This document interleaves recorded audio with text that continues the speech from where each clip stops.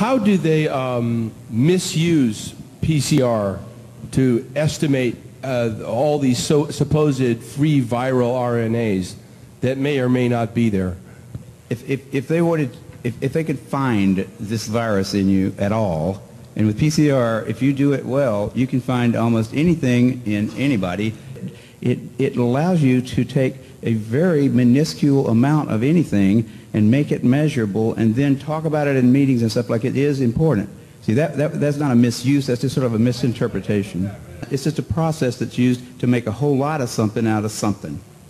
That's what also, it is. But it's not, it doesn't tell you that you're sick, and it doesn't tell you that the thing you ended up with really was going to hurt you or anything like that. When I was in graduate school, Joe Nealons called me one day and he said something like, if you'll stop talking to the press about all kinds of issues and stuff, and I was starting to talk about AIDS a lot of times because they were using PCR to detect it, the HIV molecule, and I was going to a lot of those meetings, and I was thinking, these guys are on the wrong track, and they're not looking, they've got blinders on in a sense. He said, if you just stop at, you're probably going to get the Nobel Prize, but they don't have to give it to you until you're dead. I mean, they don't have to give it to you right before you're dead. So make it easier on yourself. And just, I said, you wouldn't stop talking about something that you thought was important, would you, Joe? And I knew you wouldn't, because he had been a real activist against Vietnam and that kind of stuff. And that was the one thing I had learned from him, was that scientists had a responsibility. Polymerase chain reaction, or PCR, is an invention I had in about 82, 83. It's a way that you can produce a little teeny piece of DNA, a specific one, out of the whole genome, and make as many copies of it as you wanted to, and there's no limit. I was driving to Mendocino in the middle of the night, and I was just cruising along in my patterns of thought. And out of that, the concept of PCR became just obvious to me. It was something I already knew how to do in my lab. It was a matter of heating and cooling a tube, The first notion I had was just stop. And I stopped right in the middle of the road. And I said, wait a minute, somebody's going to come along here and hit you. Do you ever watch cop shows? And you know that they use DNA to trace somebody, to say who was here or who killed this person. All that stuff is first PCR, then you do the DNA analysis. The Nobel Prize came 10 years after the PCR was invented. It was a phone call one morning, early in the morning, and I thought somebody was joking.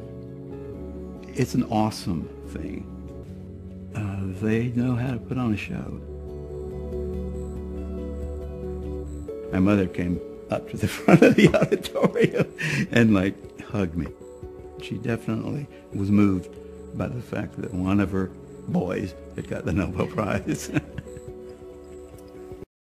What is it about humanity that wants to go to all the details and stuff and listen? These guys like Fauci get up there and start talking. He doesn't know anything really about anything, and I'd say that to his face. Nothing. The man thinks you can take a blood sample and stick it in an electron microscope, and if it's got a virus in there, you'll know it.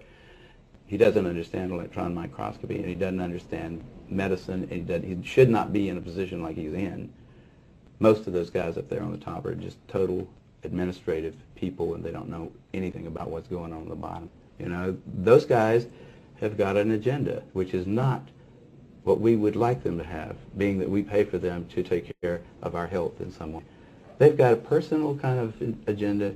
They make up their own rules as they go. They change them when they want to, and they smugly, like Tony Fauci, does not mind going on television in front of the people that pay his salary and lie directly into the camera. You can't expect the sheep to really respect the best and the brightest. They don't know the difference, really. I mean, I like humans. Don't get me wrong, but basically, the vast majority of them do not possess the ability to judge who is and who isn't a really good scientist. I mean, that's a problem. That's a main problem, actually, with science, I'd say, in this century, because science is being judged by people. Funding is being done by people who don't understand it. Okay, who do we trust? Fauci? Fauci doesn't know enough to, If Fauci wants to get on television with somebody who knows a little bit about this stuff and debate him, he could easily do it because he's been asked. I mean, I've had a lot of people, President of the University of South Carolina asked Fauci if he'd come down there and debate me on the stage in front of the student body, because I wanted somebody who was from the other side to come down there and balance my, because I felt like, well, these guys can listen to me, but I need to have somebody else down here that's going to tell me the other side. But Fauci didn't want to do it.